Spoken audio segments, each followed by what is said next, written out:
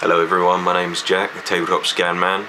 In today's video I'm going to show you how I calibrated the Revopoint Mini so that I can get the best detail I can out of such a cheap bit of kit. What you'll need to do this is this little checker plate thing that you get in the plastic wallet along with other stuff in the box for the Revopoint Mini. You'll need your Revopoint Mini and a laptop or a PC or something to plug it into.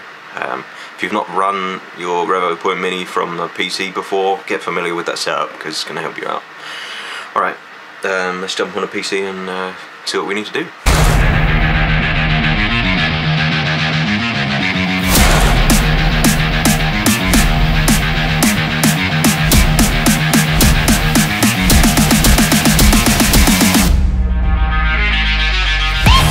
Let's go back onto here. Okay, let's log in as me and then go to Revopoint, go to their official site, go up to support, go to forum, type in here calibration software, hit enter. Where do I find calibration software? Scroll down, set. You want to find Windows Mac calibration software beta version. Basically download that, get your software, and then open it up.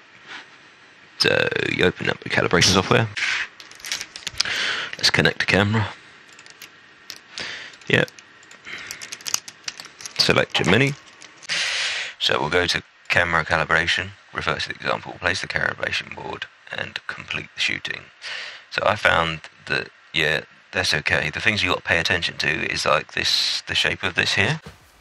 So for this first one, we're going to just take the board on its own and then make sure that the 3 dots there are facing you and the 1 dot is facing away from you. And we're going to put that on a flat surface and then we're just going to scan that with the scanner. What it'll ask you to do is do like a straight on. Then it'll ask you to move it to the side and then to the side. It's important that you set up that your scanner is like perpendicular to your surface at all times, and just keep that going. But it will guide you, it does know when it's off, and it will tell you if something's wrong. So just bear that in mind. Hoping that picks this up. So for me, I've found you need like 2 points of contact. You set it up on the screen. Otherwise I get a bit too jittery. I don't know, maybe I'm just getting older. Nice and level.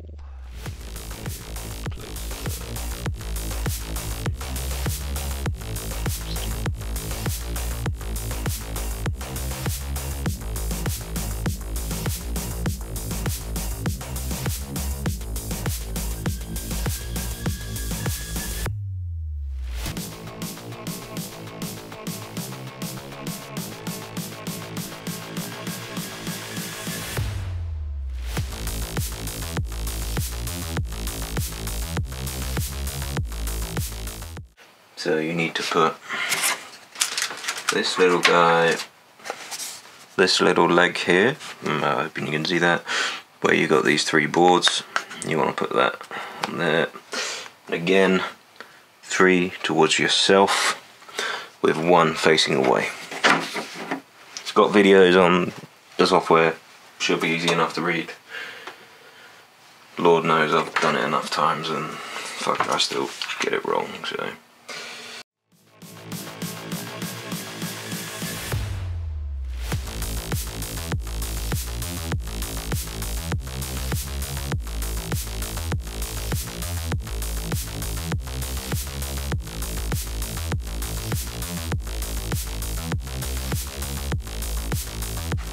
Now what you want to do is turn what you've just done 90 degrees left. I'm going to say left. We'll go that way. Okay, let's see if it picks it up. You should be able to get it from the pattern on here, match it with the screen.